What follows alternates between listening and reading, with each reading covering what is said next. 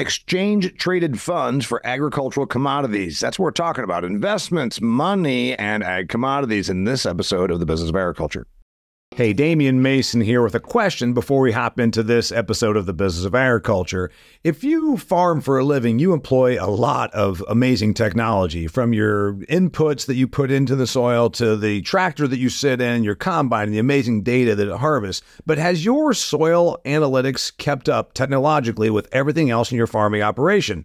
I would venture to say that no, it is not. Sure, you check for your nitrogen, your phosphorus, your potassium, your micronutrients as well, but what about disease pressure? Do you know what diseases and what pests you're going to face next year? No, you don't, but you can now figure that out with Pattern Ag's predictive analytics. Think about it. They can tell you now with testing what the likelihood of facing nasty diseases, things like cyst nematode or sudden death syndrome, what the likelihood of you having this in your field, then you know how to prepare, how to treat, and where to invest your money. It's using technology to make you bigger yields and therefore make you bigger money. Go to www.pattern.ag to learn more. They are pioneering the way in predictive agronomy.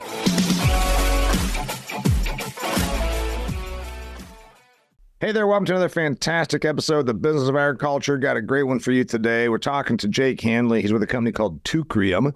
And they communicate with me, and I said, this is an interesting topic. We talk a lot about money and business in this show here, and exchange-traded funds for agricultural commodities. And I believe the angle here is making agricultural commodities investing and trading less complex, which certainly it needs to be. Full confession, Jake, and I've told my audience this before, I have a degree in agricultural economics, yet I have absolutely zero interest in being a trader of commodities. I've pointed out that if I had to be the guy on rural radio for 5 hours a day doing the market report and pretend I was excited about a 2-cent move in the soybean complex, I'd take the 9mm out of my desk drawer here and end it.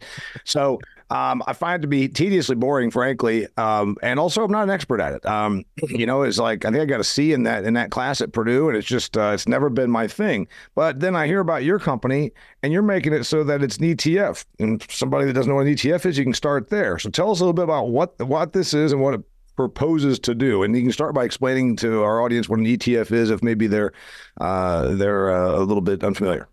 Yeah, well, my goal for here, we'll set the bar low, is that nobody wants to kill themselves listening to this conversation. So thanks for that introduction, but it's a pleasure to be here. ETF is an acronym. Everything's an acronym. ETF stands for Exchange Traded Fund. And the idea here, most folks are familiar with mutual funds. The difference is, big difference, or a few differences, but the big one is when you invest in a mutual fund, you're making a one-time daily decision. You can buy and that trade goes in at the end of the day, or you sell and that trade goes in at the end of the day. With exchange traded funds, they trade on an exchange, New York Stock Exchange, for example, and you as the investor have the opportunity to trade intraday. So when you're putting in an investment, just like you would for an individual stock, you can set limit orders and things of that nature, but the trick is that you can trade it during the day. And so that's an exchange traded fund. So most people obviously familiar with, their 401k or in their individual IRA, whatever, they probably have some mutual funds, and a mutual fund is just a collection of money that invests in stocks. And the idea when this started becoming a thing was sort of just to then an index, which exchange traded fund doesn't mean the same thing as an index, but many are. Am I right about that? And then I guess I want to then take it from stock investing to commodities, which is what you do. Am I right that a lot of ETFs are also indexes, meaning they just mimic the marketplace? Yeah, and there's the idea of a passive investment versus an active strategy. And so probably the most famous exchange-traded fund is SPY, and that tracks the S&P 500 index. Passive, meaning that your performance is going to be whatever the index performance is, net of fees and expenses. Whereas there are actively traded exchange-traded funds where you actually have a manager sitting there trying to pick the tops and bottoms of stocks or bonds or whatever the investment might be. And so there are active strategies in ETFs, but yeah, you're correct to say that most are passive. So Jake, you've got this company, Teucrium, and you do this for ag commodities. And so if you grew up in agriculture, every day at noon we came in and ate lunch and listened to the whoa, and obviously had to have the ag report and then the commodities report. And now everybody has this on their phone and they're tracking this sort of thing. So what I'm assuming is the person that's not an active commodity trader, and many farmers aren't, and some get way over their skis anyhow when they do it. Is this for non-farm people? Is this so that the people that are my suburban neighbors at my winter home in Arizona can be invested in corn without actually having a grain bin full of corn? Yeah, that's absolutely one use case for it. The genesis of these funds goes back to about the mid to late 2000s, the aughts. And we saw that the investment world was craving exposure to commodities, but in a format that lowered the barrier of entry. And so, our funds invest in futures contracts. And so anybody that, has the money to do so or the acumen to do so can open a futures trading account and can certainly go long or short beans or corn, whatever they wanted to do. Most farmers, work with, professional brokers to do this sort of thing and professional risk managers. However, some don't want to open futures accounts. And so not only for the farmers, and there's certainly a bunch of farmers that invest in our ETFs, but also for the speculators or for, that nephew that says, hey, my uncle's talking about corn prices going up. He runs, a couple thousand acres. I want exposure to corn. How do I do that? Well, the idea was there's an ETF for that now. Okay. And so we're trying to make it easier for the general public to invest in these commodity futures. Did you pioneer this? Did Teucrium invent this? Teucrium did not invent the structure.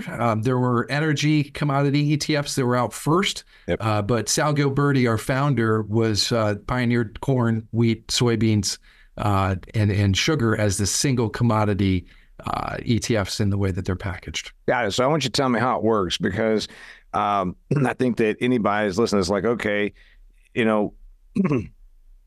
I want to be in on this. First off, I'm always wondering why would a person want to be in there? But okay, explain how it works, and then also explain why a person wants to be in on this.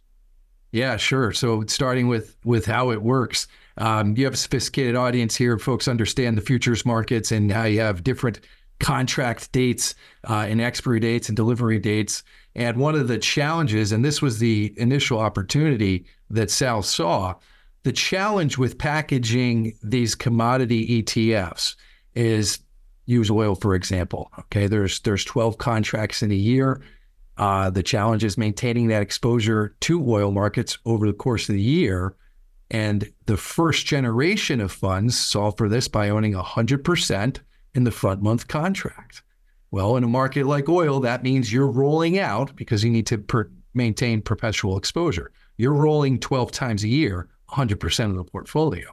Now, if you're in a carry market like agriculture typically is, okay, that means you have a negative yield, right? You're always rolling out to buy the deferred contract, and that negative yield, that carry market, can eat into your portfolio, value over time. And so what Sal did was he said, look, we're going to own across the curve. We're not going to own front months. Number one, it's volatile, and once you get into delivery and these things, it complicates the pricing of the front month contract. So we're going to own the second to expire contract, the third to expire contract, and then an anchor contract. And that anchor contract for corn, wheat is the December contract. For soybeans, it's November. And that third anchor contract is we'll just use corn, for example, the December following the third to expire. Okay, that's a mouthful. You can find the information on the website.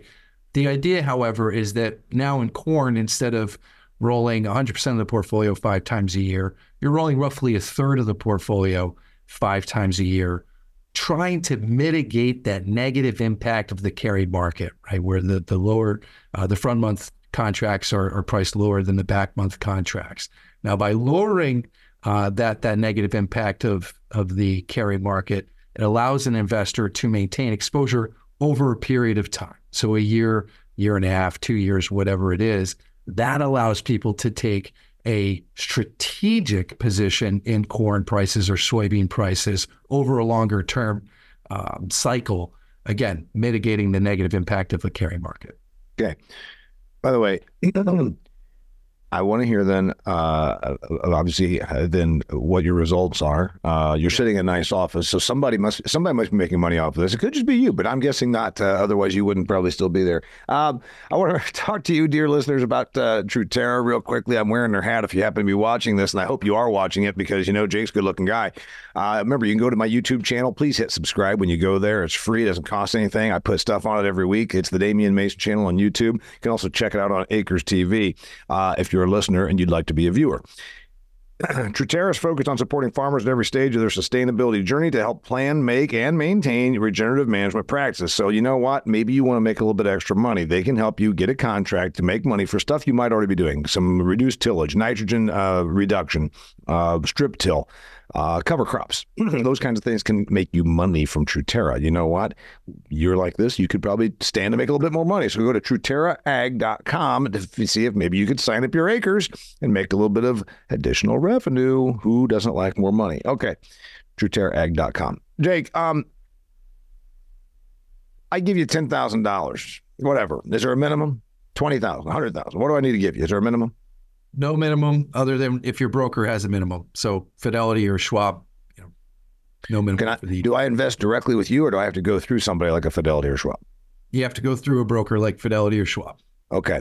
So then I go through them and I say, hey, I've heard about this guy on the Business of Agriculture. His name's Jake. His company's called Teucrium. And so I want to invest with him. So we're not doing a thing where I'm buying corn this morning and I'm thinking it's going to be worth more by tomorrow and then I'm going to sell it out tomorrow. That's not what's happening here.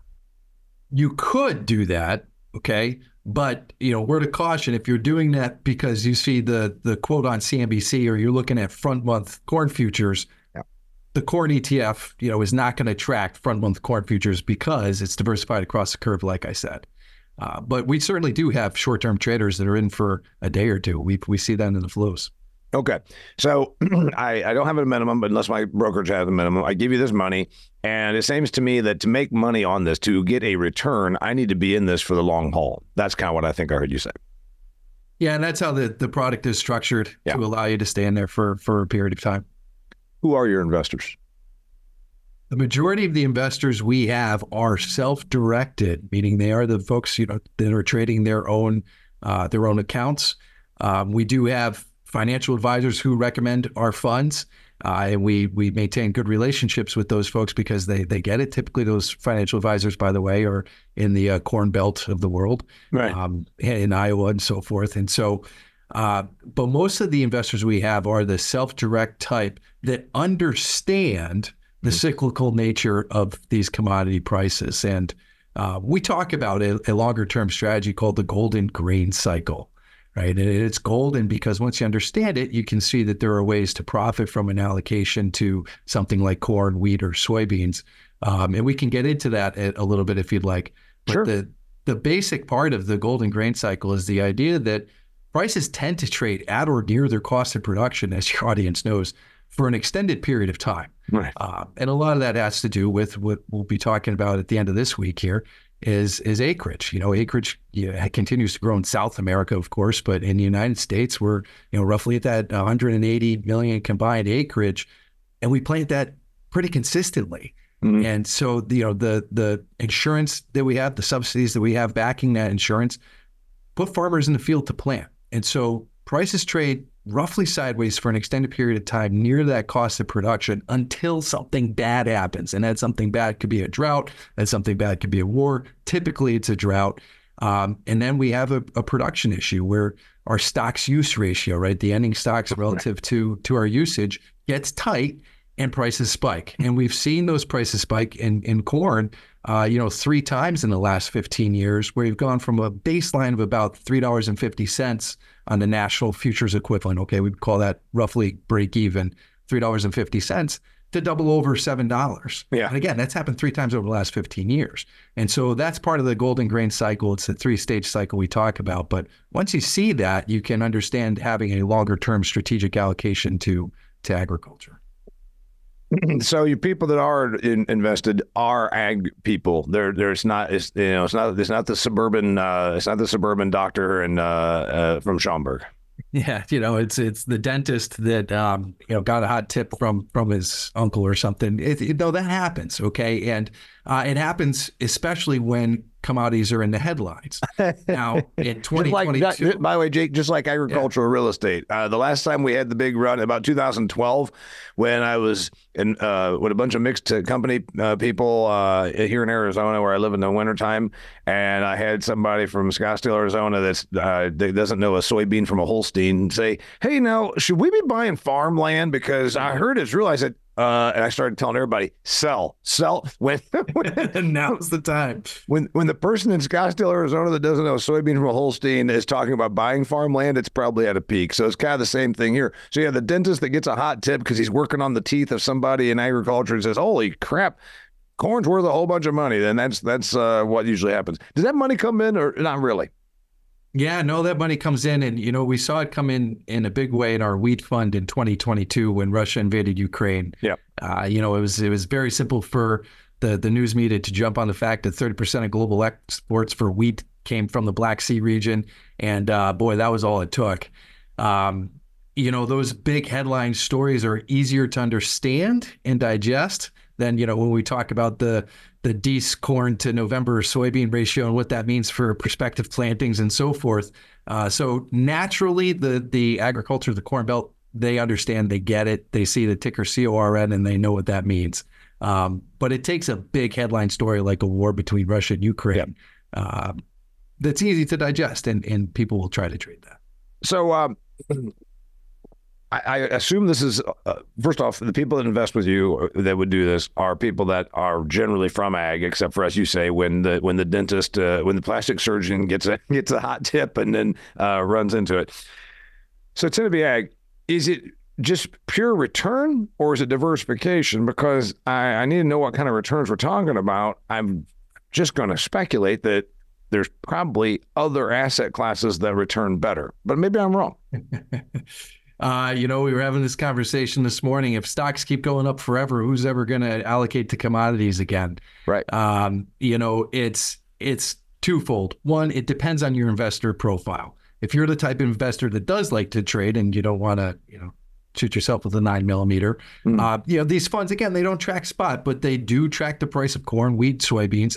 And so there is a way that you can tactically manage in and out of these funds as the markets move. And so you can certainly do that. There is a diversification component. When you look at the price of corn, wheat, soybeans, typically they're not correlated to the stock market or even to the bond market. And so if you're a financial advisor or you're just looking at your investment portfolio overall, you're looking for something that zigs when other markets zag. Agriculture can fit that for you. Importantly, we've launched a strategy that can go both long and short agriculture markets. Okay, so now there is Teucrium's newest iteration is a product that can profit regardless of which way the market moves, because it can take short positions as well. That type of strategy is absolutely for the allocator, the person that doesn't necessarily know if it's a good time to be in corn or wheat, but they know that they want that exposure. Something like that makes sense for a long-term buy and hold type of person, we think. Okay. So that's I think the diversification, and then yes, that agriculture tends to be run counter-cyclical to Main Street economy. So there's that component of it. What kind of returns, if I gave you $100,000 2 years ago, what's reasonable that I would have now? Well, if you put that in the corn ETF, ticker CORN, right? You can simply chart that by looking at where corn prices have been over the last 2 years. Net of fees and expenses. Again, our structure being that it's long only. Yep. Corn prices are going up, your investment is going to go up. If corn prices are going down, your investment is going to go down. And we're honest about this. We have our newsletter that we put out roughly twice a month, where we're staying on top of the markets. Doing that afternoon commodity hour talk, saying, hey, where are prices going? What do we think is happening here? And look, everybody knows in the last 18 months, prices have been trending lower. And so was that a good time to be exposed to long-only commodities ETFs? Not necessarily. However, if you're holding these commodity ETFs because they give you the diversification benefits, right? Mm-hmm. So in case stocks fall out of bed, I got something that might not fall out of bed. that certainly makes sense as well. So if you're looking for historical returns, you can pull up our website. I'm sorry, I don't have the fact sheets in front of me right now, but we post all the performance. Typically, it just follows the price of these commodities. So the angle, I guess, not angle, that sounds almost shady. The approach, the pitch, the kitchen table economics. I'm sitting here, I've got a certain amount of money, and then some of it's in farm ground, some of it's in my retirement account, whatever. You could say, Damian, you should put some into this, and we're going to make it more simplified. I think the angle is simplification. It is simplification. And, to give you the simple story here, when you think about an investment portfolio overall, very simple. You typically have stocks and bonds. In the investment industry, people say it's a 60-40 split. 60% goes in stocks, 40% goes in bonds, right? And we simply say, what about alternative asset classes? Alternative asset classes include real estate, they include commodities. And when we look at your commodity portion of that portfolio, usually we'll see that folks are overweight in energy and precious metals. People think about oil prices all day, every day. They stop at the gas pump, right? Precious metals, everybody loves, to talk about gold. Gold, right. Right. But what about agriculture, right? And that's where we say there's another asset, inside this commodity sleeve that's underloved by a lot of investors. And by the way, it has a lot of diversification components to it. And as we see, 2012, 2013, right, 2020 to 2022, times of significant price expansion that can help your portfolio. Our tags ETF, that index now, it's a combination. It's corn, wheat, soybeans, and sugar. Okay, and cane sugar is another component. That portfolio is weighted 25% to each of those strategies. Okay, so equally weighted corn, wheat, soybeans, and sugar.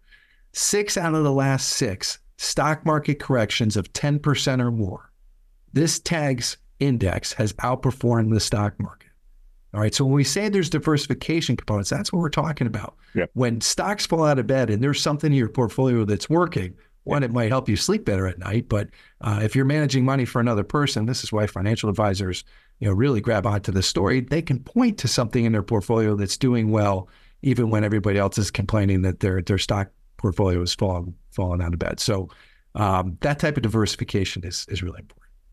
Yeah. Well, it was made simple. It was simplified to me a long time ago when I was talking to my investment guy about something, and we talked about, where would you put your money? There's only 5 classes. There's cash, whether it's CD, checking account, savings account, stocks, bonds, commodities, real estate. I guess if you think crypto is actually real, you could call it an asset class. Well, I guess maybe you could throw collectibles. Hell, I don't know, art, vintage cars, I guess. So there's another asset class, if you will. But that's pretty much it. And most people, even within agriculture, don't have any allocation into commodities. Am I right? Oh yeah, for sure. And a word of caution out there too. So if you're out there riding the combine and you own your property and you're planting corn, you're planting soybeans, you're doing all this, and then you go buy the corn ETF, think about your diversification from a holistic standpoint here. Okay, it's like a guy in Wall Street owning nothing but a portfolio of bank stocks. Your entire livelihood is tied up into this stuff. So your point is if you're all in on agriculture, you're already all in on corn because you grow the stuff, and your real estate is your ability to pay for your real estate in Iowa is based on your ability to grow corn. Maybe you shouldn't also have all of your free money then invested in a corn ETF. Is that what I'm hearing? That's absolutely correct. Now, again, we have a strategy that can go short. So if you wanted to put all your money in that, you could consider, that option, a strategy that can go short the market as a diversification. That's a shameless plug, of course, Damian. I promise I won't do that. And I liked it. And I'm going to also tell you, we're going to have to then get into the whole thing about where stuff's going. So that way, I know we said before we hit record, we were going to do a lot of predictive because everybody and their sister wants to do that. Right. I have made the crack that, and I know a bunch of these guys. Matt Bennett and I are buddies. He's on and then Vaclavic has been on this episode, on this show. He's a commodities guy, but they generally don't do the usual, but at every speaking engagement, Well, here's what's going to happen. There's going to be some acres being bought here in the March and April trade, and then and then there's a planning report that comes out. I could give their talk in my sleep, and I don't even do this because it's usually the same shit. Then around June, there's going to be some talk about what's happening in South America. A little bit of global pressure is going to move the markets by, quite a bit, like 10 cents. Like, whoopty crap, 10 cents. And then around August, there's going to be some weather scare. Going to get real hot and dry, so we're going to see some movement there. And at the end, we're still going to harvest 90 million acres of corn and 90 million acres of soybeans. And we're going to probably be about 51 bushels of beans and 177 bushels of corn. And you know what? Blah, blah, blah. Mm-hmm. It's the same report every year. Actually, what I'm always struck by, Jake, is how did corn go from $3.80 to $7 when it's the same report every year? Before you answer that question for me, I got a little bit off on a tirade there. That was good. That's why my audience tunes in. Just sound like they go to NASCAR to see the wrecks. They tune into Damian Mason to know when eventually I'm going to fly the hell off the handle and start crazy talk. I want to tell you guys about my new sponsor, Redox. Redox Bionutrients, a family-owned business with products for agriculture and turf. They started in specialty crop, moved into turf, and now are going more and more into broadacre agriculture. You need to know about them because unlike a bunch of these biospace companies that have investor money and tech money from Silicon Valley and Bill Gates, this is not one of them. This is a 30-year-old company. Obviously, you'll stick around for 30 years if your stuff sucks. Their stuff doesn't suck. I've been to their headquarters in Burley, Idaho. Great people, proven products. Good R&D. You can go to redoxgrows.com and check out their stuff. Redox Grows, R-E-D-O-X, redoxgrows.com. 30-year company, proven in-field success, providing superior nutrition, abiotic stress defense, root growth, soil health, and efficient nutrient uptake. That is what their products do. Go check it out, redoxgrows.com. Are we at a low? I mean, all my joking about predicting the markets, it seems like I think we stay here. I can't imagine production's going to drop. Is there going to be global turmoil? Well, China's probably going to invade Taiwan based on the senile puppet not presenting any level of strength in the United States of America. There could be some global turmoil, but I don't think that changes the prices. Am I wrong? Depends on the extent of the global turmoil. And how it changes prices, locally. When we talk about the golden grain cycle and prices moving sideways for an extended period of time, we call that stage one. And we put out in our 2024 outlook that we believe that this year we will enter stage one. By the way, that's coming off of stage three. It's a 3-stage cycle where prices go down.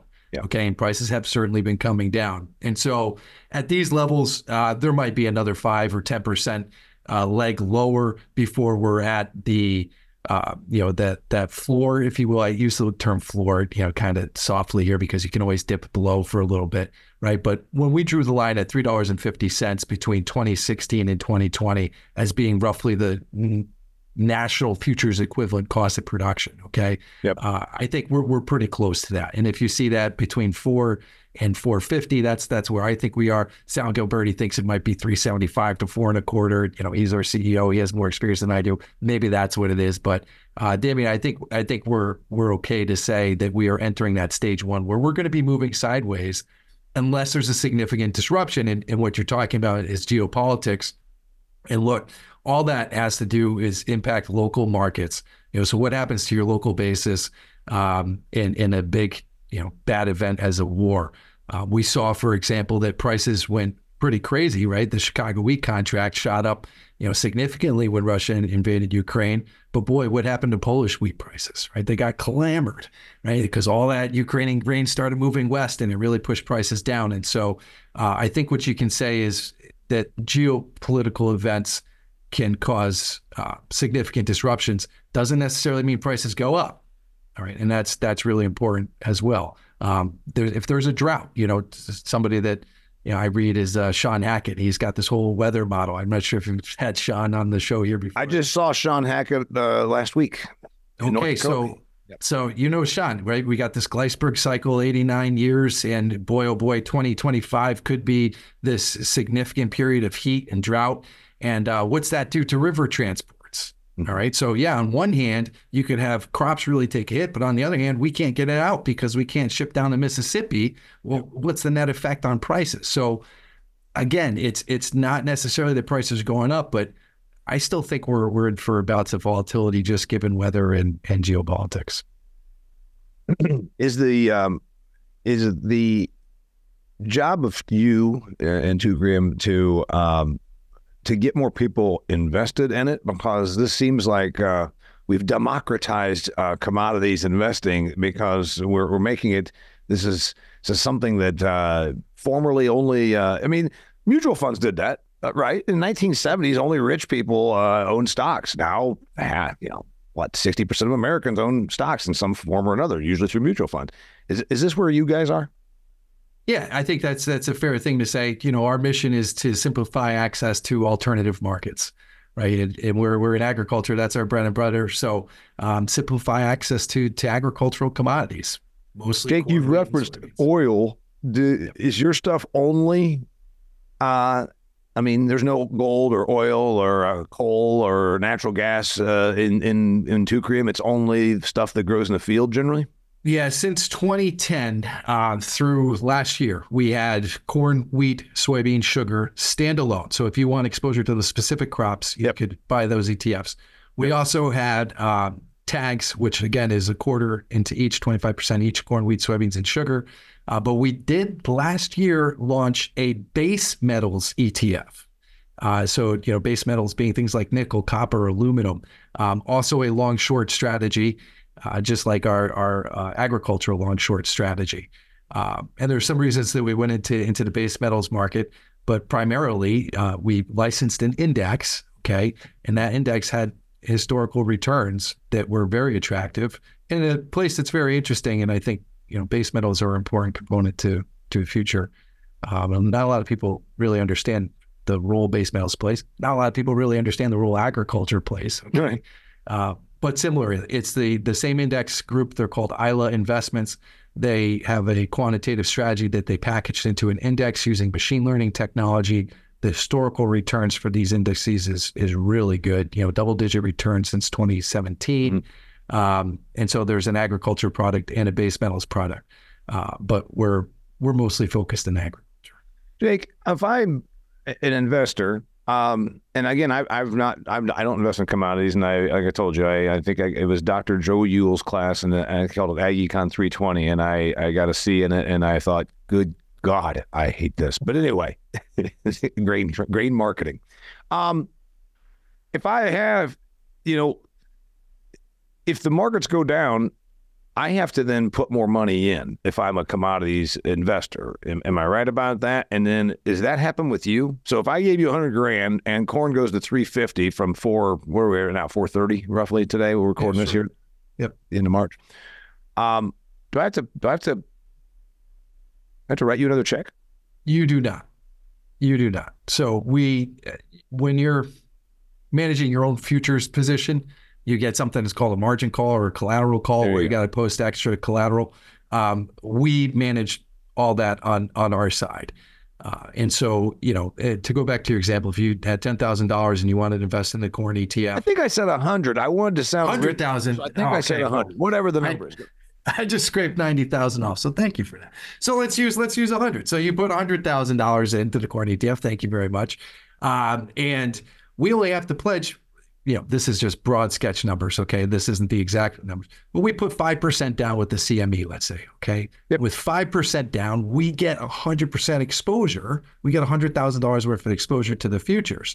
Now, your $95,000 is in collateral, accounts, mostly, cash equivalents. So, short-term treasuries and that sort of thing. And we will use that extra collateral as needed to pledge with the CME if prices are coming down. So to answer your question directly, it's not something you have to be concerned about as the investor in the ETF. We manage that for you. As we manage the rolls, so as the contract's coming off the board, again, remember our benchmark is second, third, and then the anchor month. We're rolling those positions, and it's not anything that you necessarily need to think about. We post all the information on the website so you can see the calendar if you're interested. But yeah, no, you don't have to worry about that. So your company takes a rake, obviously, for doing this. It's a bit, a mutual fund management fee or whatever. I'm assuming that, We work in an industry, I'm just going to go ahead and tell you something. The people are very cheap. Agricultural people have been conditioned to be very cheap. Do you get gripes about that from your agricultural investors, or are they a gradation above the cheap level where it's like, I get it, somebody has to make money to do all this work? I'm just wondering because I can see it. Trust me, agriculture people, we're bred to be cheap. Is that an issue? It's good, thrifty, efficient. We could use things. Yeah, so absolutely not. Our fee is 1%, and it's there, and you see it. And then you can just note that 1% of your assets is the annual expense. 1% annually. So if I give you $100,000, I give you 100, you take one to do the management and the supervision. What else did we not cover? What else do I need to know about this whole space? Not about Teucrium in particular, just about this whole space. Is it growing? Are more people piling into it? There seems to be there's a whole hell of a lot of money out there. Boy, you're not kidding. So we had in 2022, again, remember that was a bad year for the stock market. Stocks were down, 18% or something. Yeah, 20% roughly, I think. Yeah. Yeah, and so commodities overall outperformed that. So we look at a general commodities index that's published by Bloomberg. So they call it the BCOM, the Bloomberg Commodities Index. That index was up 13% that year. By the way, that was a year where bonds were down as well. So you had stocks and bonds down. Commodities did well, right? A lot of people started gaining exposure to agriculture at that point. In come the plastic surgeons, right? And then what happened in 23? In 2023, commodity prices went down. Right? In 2024, so far, it's been a little rocky. We saw gold come back up and energy's doing okay, right? But agriculture keeps going lower. And so, as people have gotten burned coming in here in 2022, we've come back to the table with the story of, hey, look, it doesn't necessarily make sense to be long commodities all the time. There is a case to be made for a strategy that can potentially profit regardless of which way commodity prices are going. Yep. Because, boy, in 2022, if you had exposure to commodities, stocks and bonds are both down, commodities are up, you were really happy. Okay. And so, however, 2023, 2024, that's not the case so far. So what is an investor to do? Been taking those long-term strategic allocations. We think there's a way that you can craft your portfolio to get alpha, i.e. outperformance, and beta, which is the diversification component. Okay, we talked a lot about that. You can find us on the website and so forth. Yep. That goes through all that sort of stuff. So back to the other thing, it does seem that there's a raft of money sitting around, looking for something to, that's what we could argue has kept the real estate prices where they are, even with the interest rates. There's, and I'm not in any way being